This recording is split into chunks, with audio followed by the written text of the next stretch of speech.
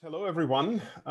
Welcome to the department seminar. So today it's my great pleasure to welcome Hedvig Kjellström, who is a professor in the Division of Robotics, Perception and Learning at the Royal Institute of Technology in Stockholm, in Sweden, where she was also a former department chair. So Hedvig has done a lot of amazing work in different areas of machine learning, including computer vision, ML, robotics, information fusion, cognitive science, speech, and so on, and has written a lot of papers in these different fields.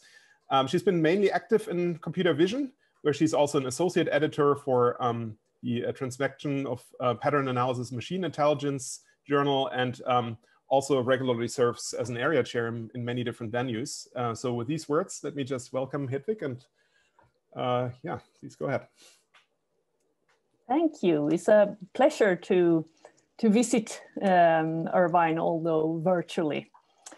So today I will talk about a number of different projects in my group that all are about representation learning in different ways.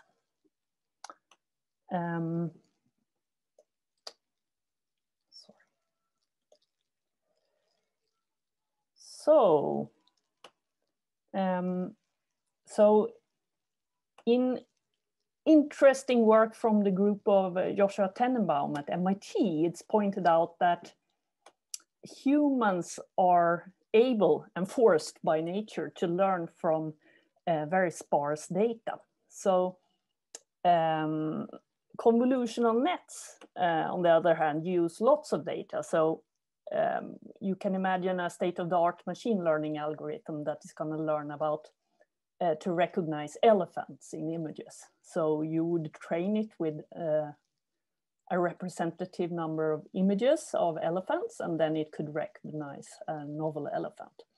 However, it has been shown in cognitive experiments that a toddler, a really young child, can be given a drawing of an elephant and knowing having experience with like dogs and horses, it could understand that this is, it's like a horse, but bigger with a trunk and bigger legs. And then it could recognize an elephant in an image, even though it has never seen an elephant.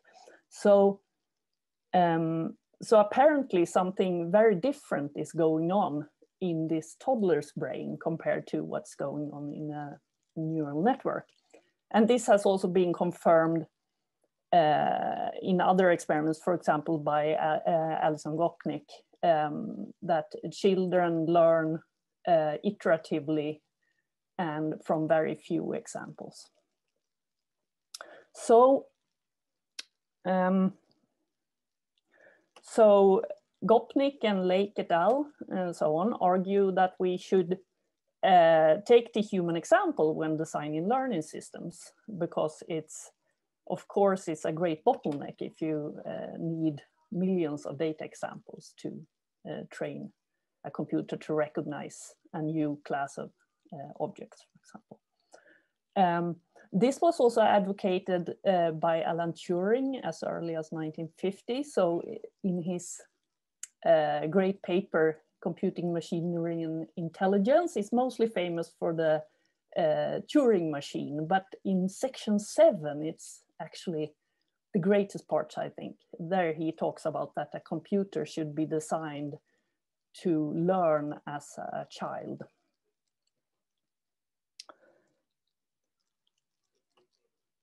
So in the following, let's think of a learning system in the encoder-decoder way. So you have some observations or data as input, and then the system learns an encoding function that encodes these data to some latent representation, and that could be decoded into some decisions. So it could either be a classification problem, a discrete problem, or it could be some kind of regression or mapping problem.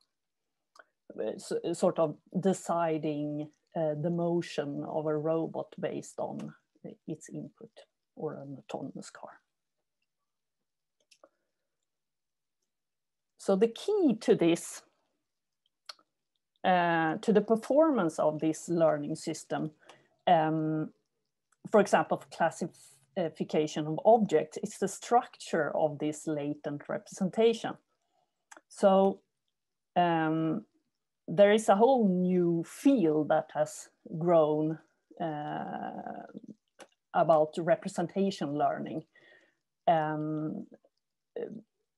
So one of the founding people of representation learning, Joshua Bengio, has advocated that the representation should be as factorized as possible, so that it has as few parameters as possible. Or you could also say that it should be as disentangled as possible. But it should still explain the observed variation. So that's quite important. So it has to have the same structure as the world which you want to model with this learning system. So it cannot be any factorization. It must be a factorization that corresponds to true independencies in the world.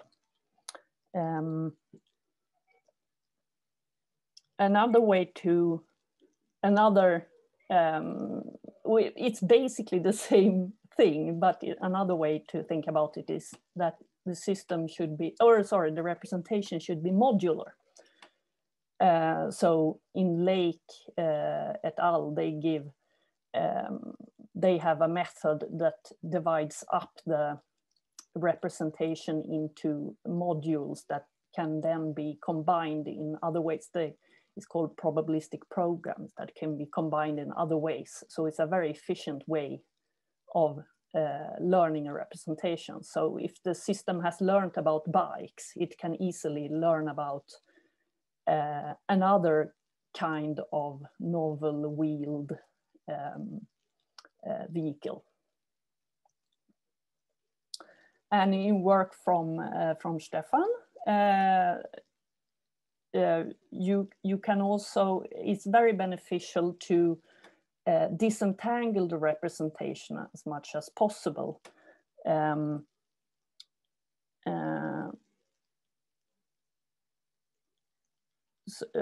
and I got lost. So basically, it's very important to understand the different factors of the data. So I got a bit lost, I'm sorry. It's basically important to have as few as parameters as possible, and it should be mechanistically similar to the world that you're modeling. So, and apart from these three works, there are a great number of interesting works, but I don't have time to cover them all here. All right, so, but apart from, so my research is very much about humans, or computers understanding humans and humans understanding about computers. So I have been interested in, can you, apart from these structural priors based on sort of physics, you might say, can we get further insights into what representations humans use? Unfortunately, it's very hard to ask humans sort of what representations they have, because it's not observable by the agent themselves, of course. But there are actually other ways of inspecting. So today I will talk about 3 strands of research in my group to representation learning guided by input from humans about how their inner representation of the world is structured. So for each one, I will give an example of our work. So the first one is observing. So humans, they observe dynamics in the world in different ways and observe the effect of actions and use this info to guide the latent representation. And so early work that I did a decade ago was very much about object affordances and functional object representations in terms of how they are used by humans. More lately, we have been interested in causal discovery to understand the cause-effect relationships between different entities that you observe. The second strand is to basically don't assume anything about the inner representation, but let the data guide that. So you basically record data in a purposeful way, and then you let the data guide the representation, and then you can explore the representation afterwards. And we have applied this to horse behavior classification from video. And finally, you could also explicitly, so I will suggest two different ways of explicitly recording what is going on in the human latent representation, and then use this recording, you can see it as a second observation sort of the whole process. And supervise the learning with this extra information as well. Yes, so let's move to the first, observing dynamics in the world and modeling function. So this corresponds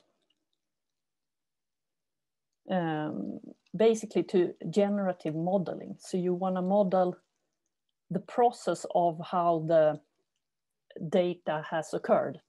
So the process that has generated the data and the mechanisms behind that. So I will first mention 10-year-old work about affordances, and then I will proceed to newer work on causal discovery.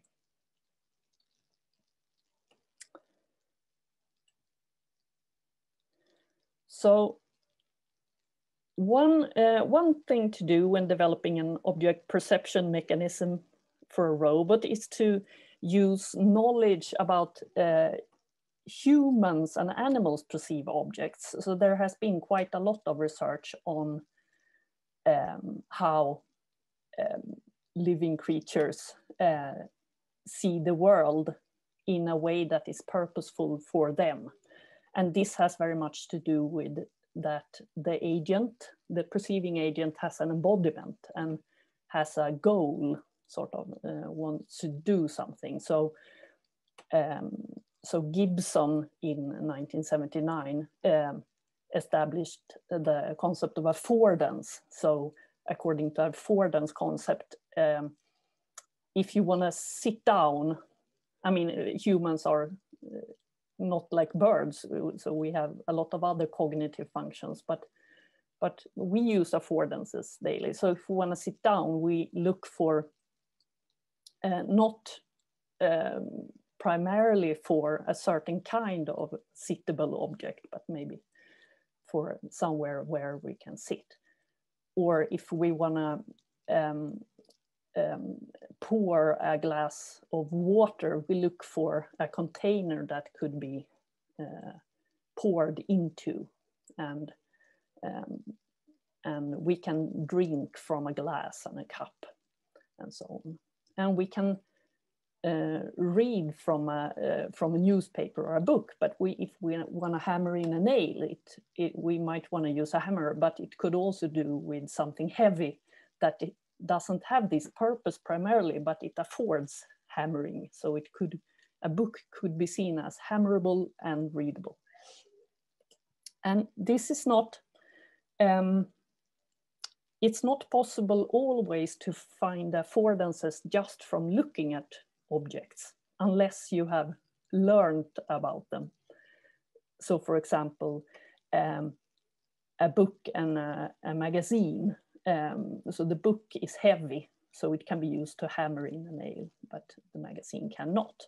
So in general, you cannot learn about the affordances of a novel object just by looking at it, but you can either you can experience it yourself if you have an embodiment, or you can look at another agent using it, and then you can learn about affordances and associate affordances with looks.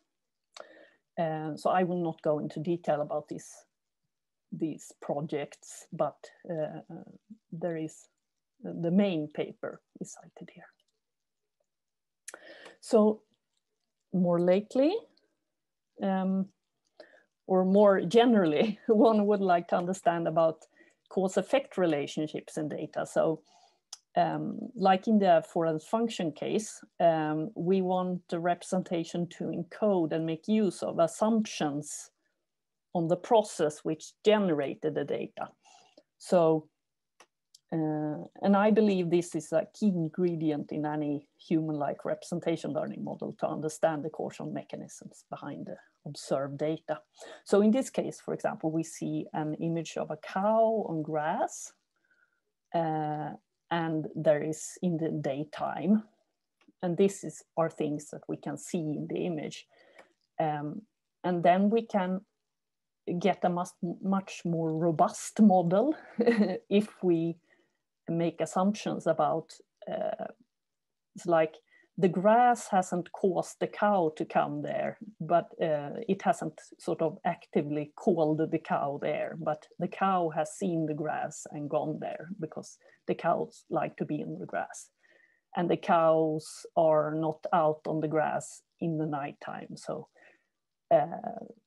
it's because of the daylight that the cow has come there. Sorry, that arrow should go in the other direction, I realize now. And what you can get out of these kind of causal models, apart in contrast to normal models where you just have an undirected graph, is that you can have an explanation. So like, why do we see a cow, or why why is the cow there? Yes, it's because they like the grass. And you can also do counterfactual reasoning. If you have seen cows, if you have seen different environments and there are more cows on grass, then you can reason about, what if I had concrete there? Would it be probable that I saw a cow? And so on. So it allows you to do many things. So my student Rubu and a former student of mine, Zhang, who is also a former colleague of Stefan, by the way, focus on this area. So in the work I describe here, we extend the PC algorithm for causal discovery. The causal discovery is to discover the cause-effect relationships among variables that you observe, given observations. So it's very simplified, looks like this. So you start off with, you're observing the variables A, B, C, and D, E and E. And so you start off with assuming that they are all connected. And then you check which ones are conditionally independent, and you remove the edge between them. And you also make assumptions on sinks, so like variables that cannot cause anything else. So for example, the outcome of a test, for example, it cannot have caused anything else because it's measured last, for example. So if you know the sink, you know that arrows point towards that sink, and then you can iteratively go through the graph and make assumptions about edges. So I'm not going to go into detail exactly how, but you can iteratively go through the graph or sorry, recursively go through the graph and recover the edges. And this works if you have perfect observations. But what if there is missing data, which is a very common phenomenon, for example, in healthcare data, that you have a number of patients and you have done a number of tests on these patients, but different doctors have done slightly different tests. And for some patients, the test was not readable and so on. So yeah, there is often very much missing data. And the problem is that this data is, it's not missing completely at random. There are patterns behind the missingness.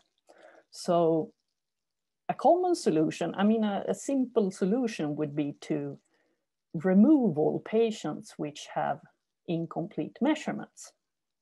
Another solution might be to remove all measurements which have missing data. But both these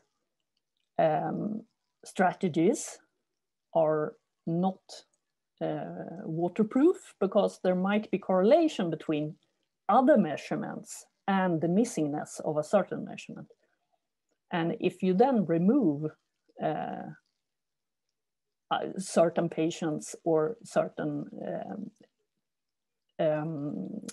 tests, then you introduce a bias in the data. So how to avoid this? So our contribution is that we introduce a strategy for removing missing data where we make sure to not have any bias, to not introduce any novel bias in the data. So essentially what we do, so here RY is the missingness indicator of Y. It's basically a Boolean that says if Y is missing or not. And this, so a pathological case is that RY is dependent on Y, then it's impossible to solve this. But we can, I mean, a very common case is that the missingness of Y depends on something else, for example, Z. So that, for example, patients that are embarrassed about admitting something, for example, alcohol consumption, then you can assume that they will have a higher likelihood of not reporting alcohol consumption if they have a high alcohol consumption.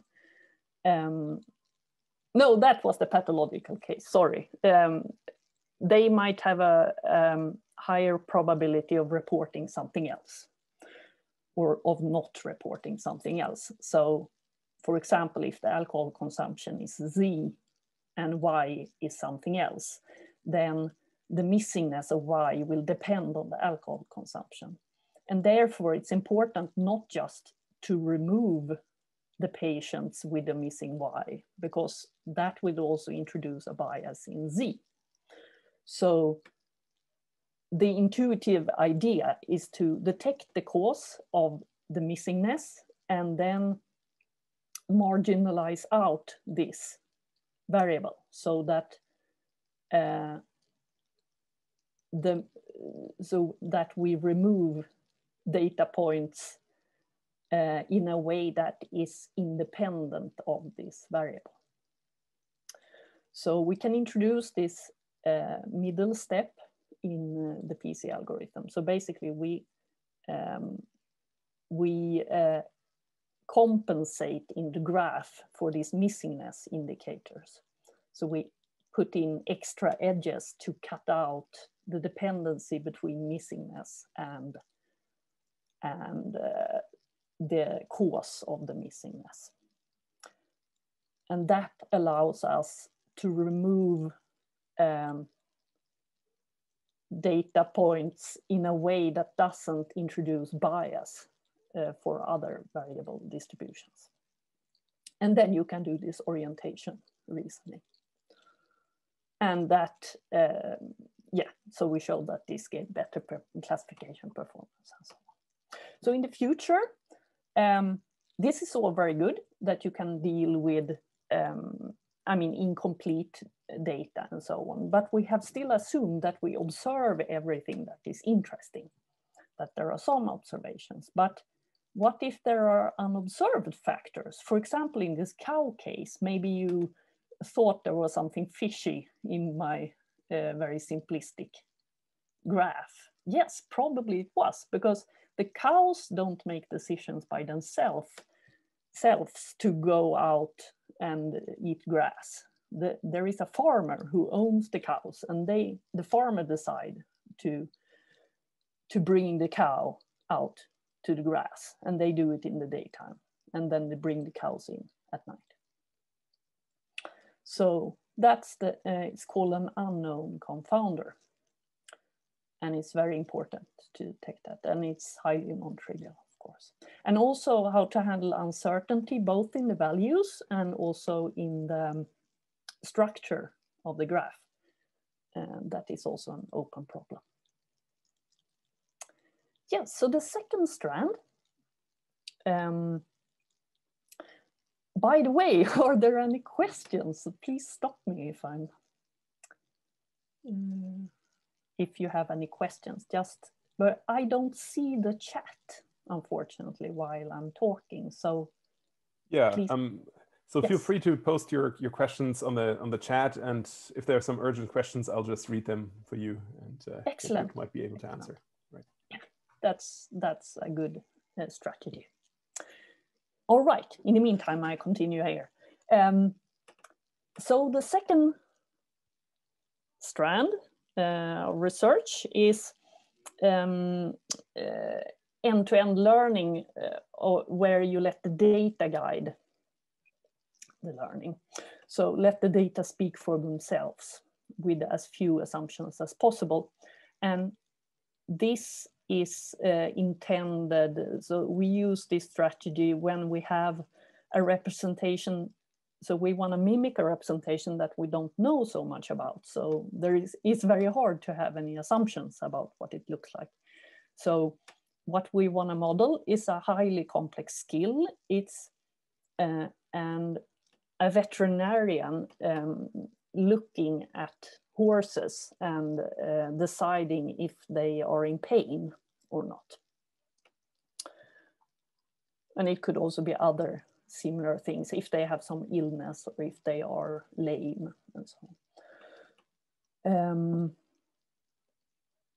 Yes, so basically what we want to model is some, they call it often clinical eye, or you can also call it gut feeling. It's like an internalized skill that they have learned from years of training. And it's not possible to ask the vet, like, what you base your decision on, because they sort of feel things. So they have, apparently, there's a lot going on in their brain. Yes.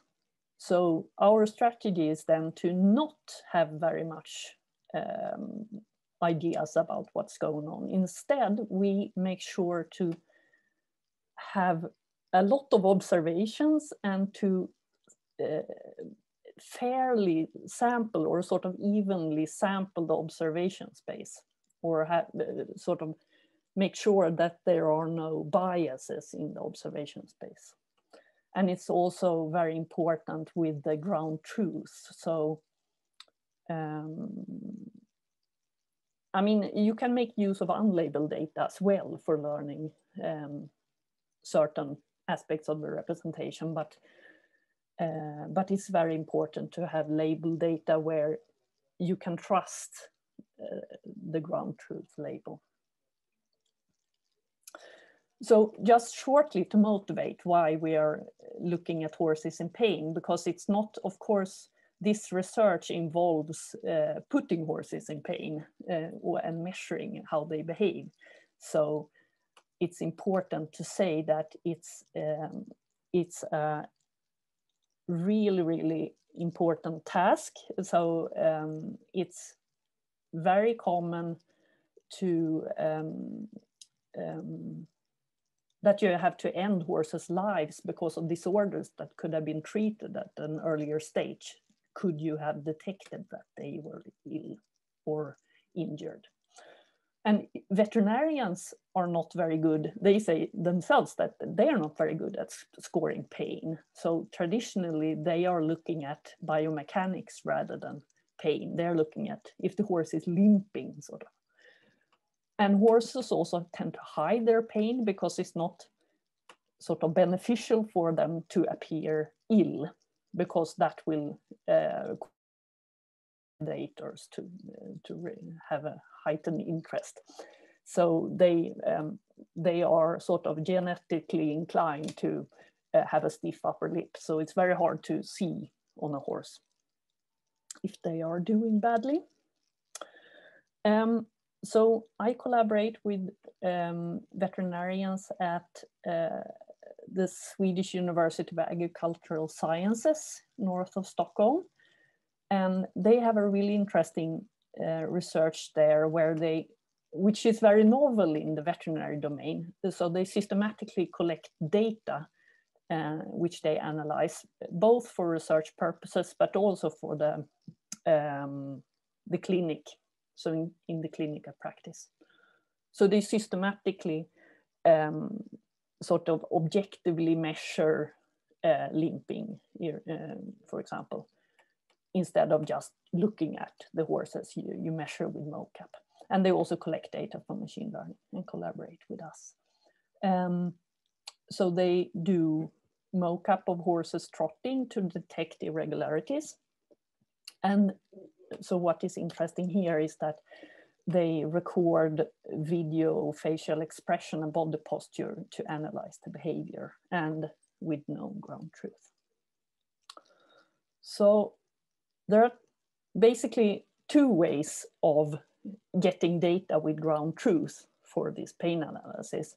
So the first one is so there are a lot of horses coming through their clinic for different kinds of operations, for example, in the stomach or the legs, where you know the condition of the horse. So you have a pretty good idea of what they are experiencing based on sort of what has happened to them during the operation. So they have had different stitches and so on. So they do a lot of video recordings of post-operation, and they know, so it's a combination of expert labeling afterwards and also getting ground truth. They know they give the horses painkillers, of course, after operations. So they know exactly when they have given painkillers. But still, it's the labeling is very uncertain because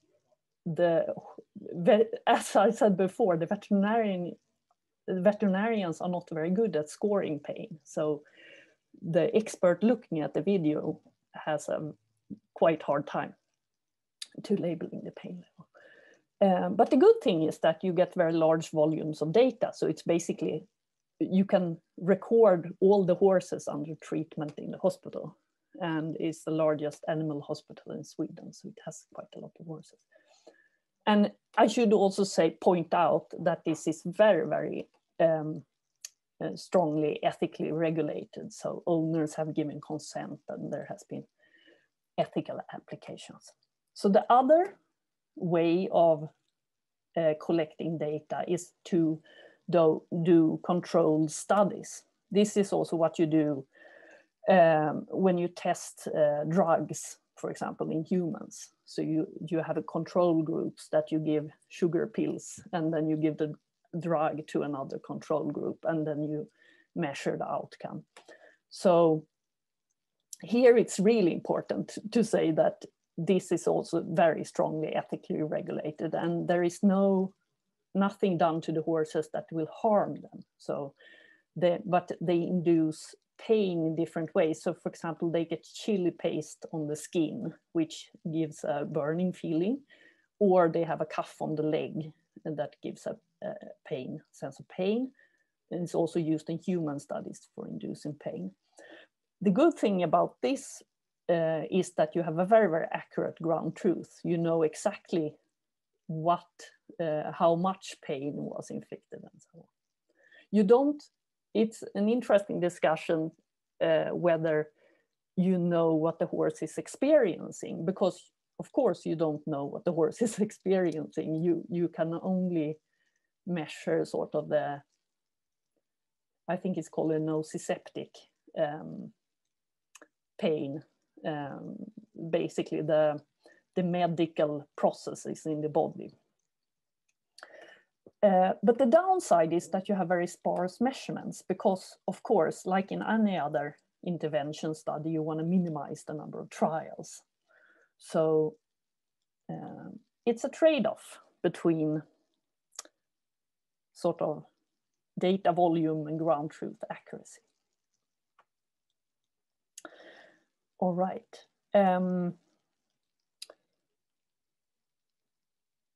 My PhD student, Sofia Bromé, is working on an end-to-end deep learning approach to pain detection from video using the kind of data I described. So we started out with a two-stream convolutional LSTM, and it's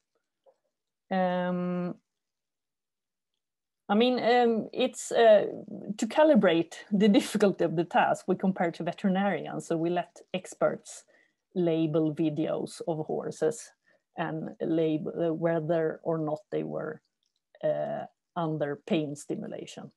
And they had a much worse performance than our model, which maybe doesn't say very much about the model. It rather says that this problem is extremely difficult. Currently, we're developing a multi-instance learning method to recognize sort of situations where you have vague and sparsely occurring signs that occur now and then. And also, we're developing methods to overcome labeling errors because of this problem with expert labeling, as I said before. And also strategies for semi and self-supervised learning to sort of depend less on label data. So, but maybe more interesting is what does the network learn? So you can use GradCam, which is a quite standard method nowadays for looking at what a neural network attends to in an image. And then you can see it's quite hard to draw conclusions, of course, but there are indications that the network observed things that we know are relevant for the pain expression, such as the muscle or the nose of the horse. So in the first, let's see here, it looks very much at the muscle, and it looks at the eyes. Both there and here. It looks at the eyes, and the eyes have a lot of information. Yeah,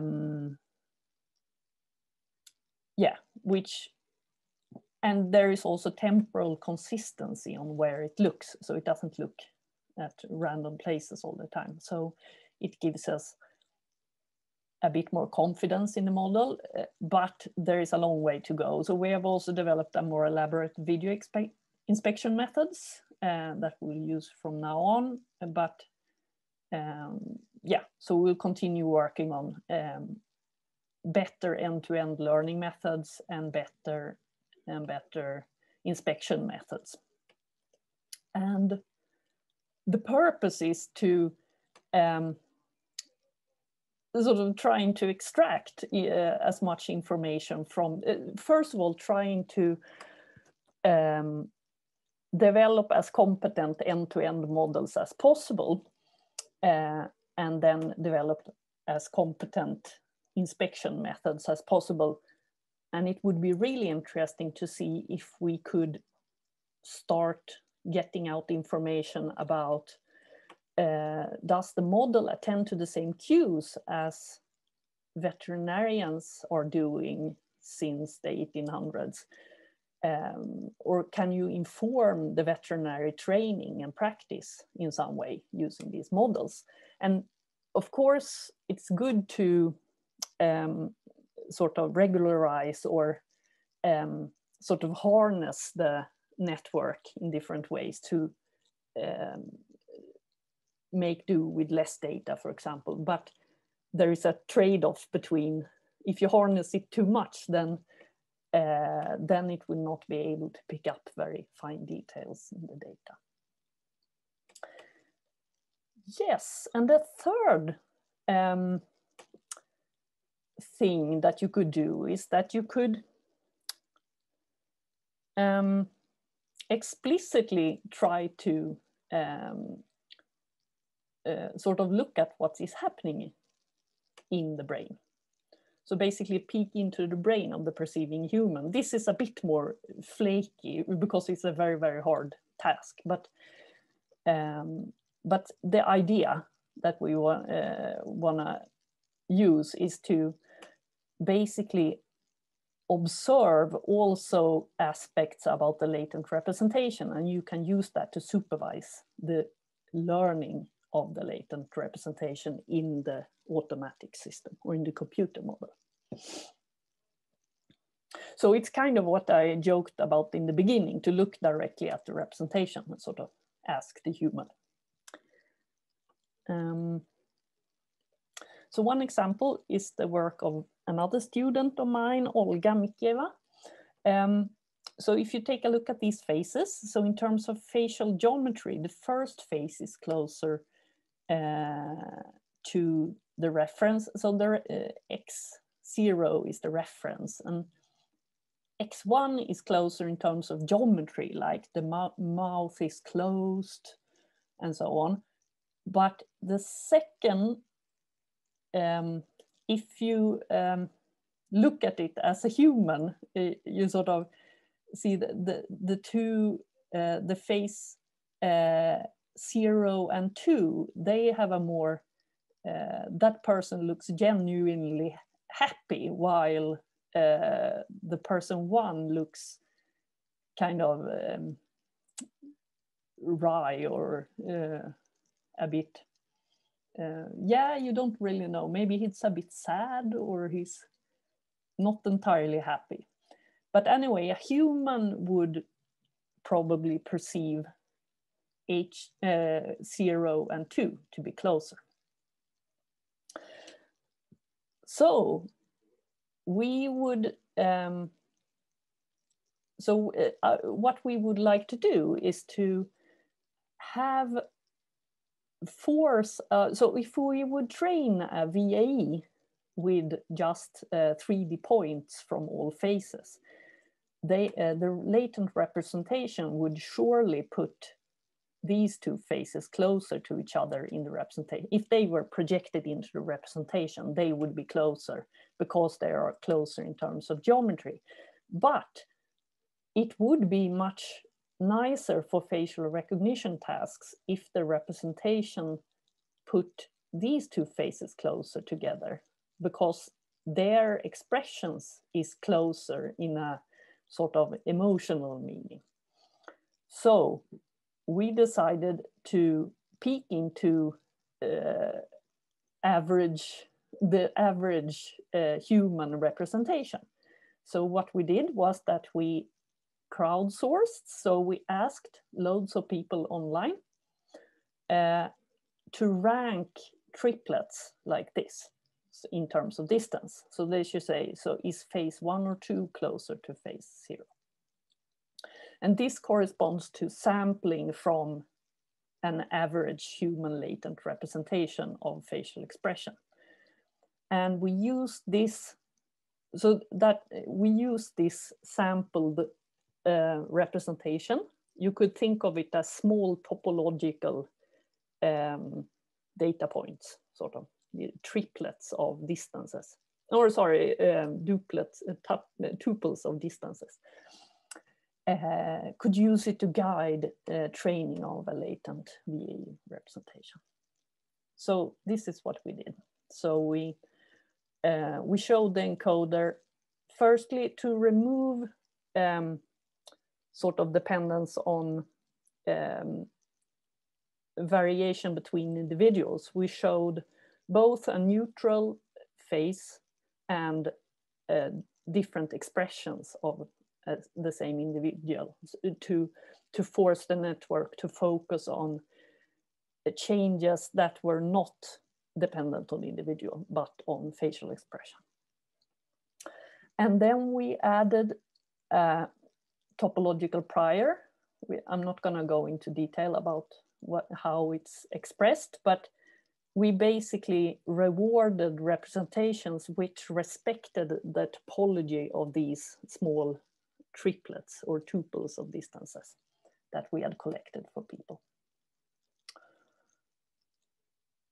Yes, and so we're just now starting a project. So if it weren't for COVID, we would have started already, but we're soon with the Perceptual Neuroscience Department at Karolinska Institute, the medical hospital here in Stockholm, on modeling the connection between brain activity and approach avoidance behavior in connection to smell stimuli. So this corresponds to an even more direct way of measuring the latent representation in the perceiving human. So you actually, instead of asking sampling from a large population of humans, you're measuring much more about the brain activity of one specific human or the specific human that is doing the behavior. And you're also measuring over time while the human is doing the behavior. So here, the behavior, the facial expression and the head motion is not the input to the system we're modeling, but the output instead. So it's the input is the smell stimuli, and then something happens in the human brain that causes the human to behave in a certain way. And what my colleague at Karolinska is interested in is the mechanisms behind approach avoidance behavior in the human brain in connection to smell. While I'm of course interested in the modeling. So I'm interested, so we're gonna work with VAEs following the previous project, but also normalizing flow models, for example. Yes. And that sums up what I would like to talk about today. So in summary, it has been shown that humans learn modularly and from few examples, and that many argue, and I think they are completely right, that it's very beneficial to follow that examples and let computers learn in the same way. And the key to achieving this is the latent representations. You must focus on guiding the learning of the latent representation to make it human-like. So I've proposed 3 strategies to doing this. One is to observe dynamics in the world, either through actually observing dynamics or by reasoning about the statistics of data and do causal discovery, for example, to make a generative model so that the representation captures the cause-effect relationships of what it sees. So basically infers what causal mechanisms have caused what the system is observing. The other thing is to, the other thing that I think we should focus on is to put a lot of effort in what data, how we record data to train the model. There is also a whole field which I haven't mentioned at all, but that is about generating training data, synthetic training data in different ways. Yesterday I found a paper from iClear, from Andreas Geiger and a student, where they construct counterfactual images of like cows floating in space, or orange hammers in the sea or something.